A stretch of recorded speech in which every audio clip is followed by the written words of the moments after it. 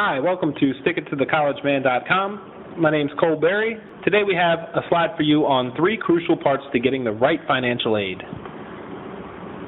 The college funding process can be nerve-wracking for parents and students. The sheer amount of research and planning that goes into any college plan may be overwhelming for any first-timer. Here's some tips to getting the right amount of financial aid.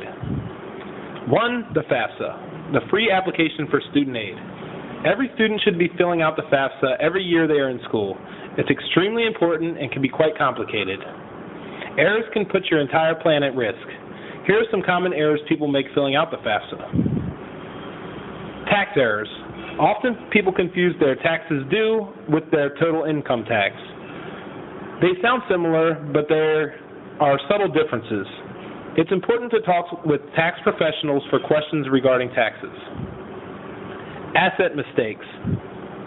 Many experts share misconceptions about what assets are includable and non-includable. Includable assets are calculated into your EFC, and they will increase the amount of money you will have to pay.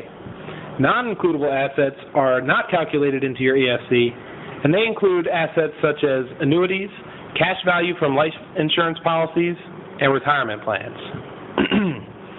Also, you should not use home equity as an asset for the FAFSA. Section 529 saving plans must be reported, and some schools may require you to fill out the CSS profile form, which has less lenient asset classifications.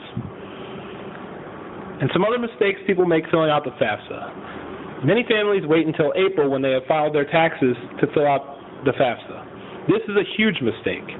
You should fill out the FAFSA as soon as possible. You can go back later and update it after you do your taxes. If your parents are separated or divorced, make sure you only put one of the parents' information on the form. Otherwise, they will raise your EFC. Okay, now, number 2, understanding the aid process. Here's the process. Filling out the FAFSA, getting your student aid report, sending copies of the student aid report to schools, then you receive your award package and negotiate if necessary, and compare your packages and notify the schools. 3. Plan competently. Start early, preferably at birth, but no later than the student's junior year of high school. Save competently.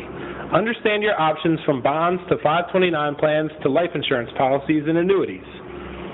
Find out what's right for you. Research schools and select the perfect match. Getting a degree in 4 years is the single best way to save money on college. Qualified counselors are available for help. If you have children and know that you want them to attend college, it's never too early to begin your research. The whole process can last years and cost hundreds of thousands of dollars.